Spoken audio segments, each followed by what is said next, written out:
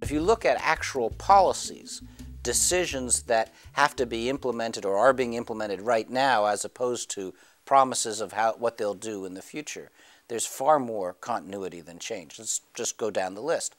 When it comes to Iraq, many people, probably many people who voted for President Obama thought that he was going to get into office and end this war now. Instead, what President Obama and his team did was ratify the withdrawal plan that President Bush and General Petraeus had developed. Take Pakistan. This has been a major emphasis and certainly was a major campaign emphasis of President Obama. But if you look at the details of what he's proposing, or actually not what he's proposing, but what he has set in motion, what he has approved, those are largely the plans and trajectory that the Bush team had established. President Bush said he wanted to close Guantanamo, and President Obama hasn't closed Guantanamo. What he's done is he said that a year from now he will close Guantanamo. A year from now we can meet again and see whether in fact he has closed Guantanamo. President Obama at the start of his administration has vastly more soft power assets than President Bush had at the end of his administration. President Obama is a global celebrity. Everybody wants to have their picture taken with President Obama. But for you to really have soft power, you have to get other people to do what you want by getting them to want what you want. So the test for President Obama is not, can he get other audiences to applaud his speeches, but can, through his soft power, through his persuasion, get them to change what they're doing and start doing what President Obama wants them to do. Thus far, and it's still early, it's only 100 days, but thus far that's been a bust.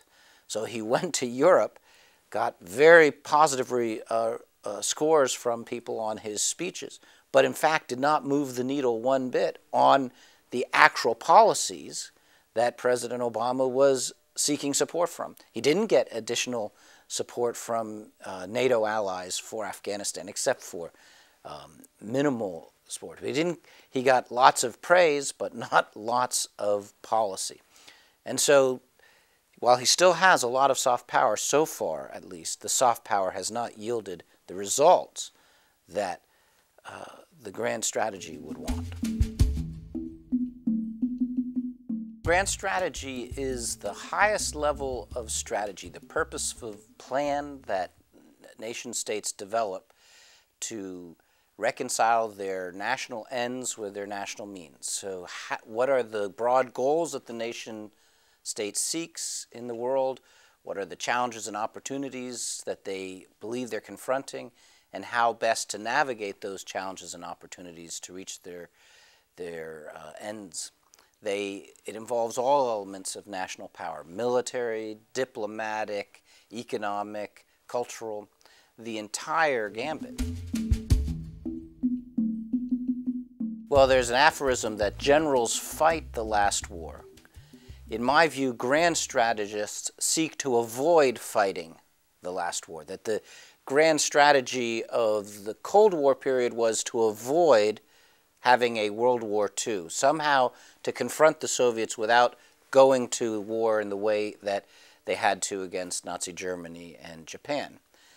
In the same way, the grand strategy of the post-Cold War era has been focused on avoiding the last war, namely the Cold War, so as to manage America's position in the world, its unrivaled position as the most powerful, the superpower, the sole superpower, to manage that without creating a rival peer competitor that would match us the way the Soviets did, checking us around the globe, putting at issue U.S. interests around the globe and threatening U.S. interests around the globe the way the Soviets did during the Cold War.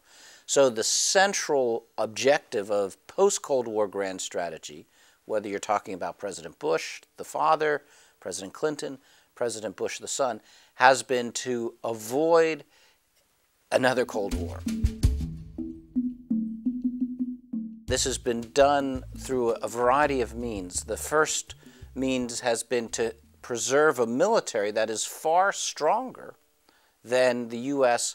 actually needs to meet the threats that it's facing right at that moment. You combine that defense spending with the other element of this strategy, and that is appeasement of would-be rivals. So in the earliest days of the post-Cold War era, that meant reconciling Japan and Germany, who were seen at the time as potential rivals, integrating them fully, in Germany's case, into NATO, and in Japan's case, reconciling trade wars and other kinds of conflicts that were guiding U.S.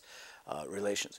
But then, as the decade went on, it meant reconciling Russia, making sure that Russia had a stake in the new order and was not going to be a bitter, defeated ex-rival that would re-emerge to re-challenge the United States.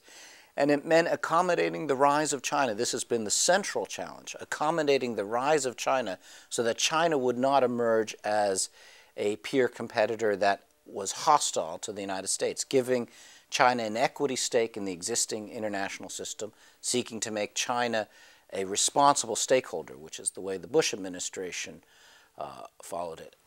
It's still early in the Obama administration. We're only at the 100-day mark, so we don't really know. I'm not sure that the Obama team knows what their China strategy is going to be like, but as best we can tell, they're going to continue the same accommodative path that the Bush administration pursued.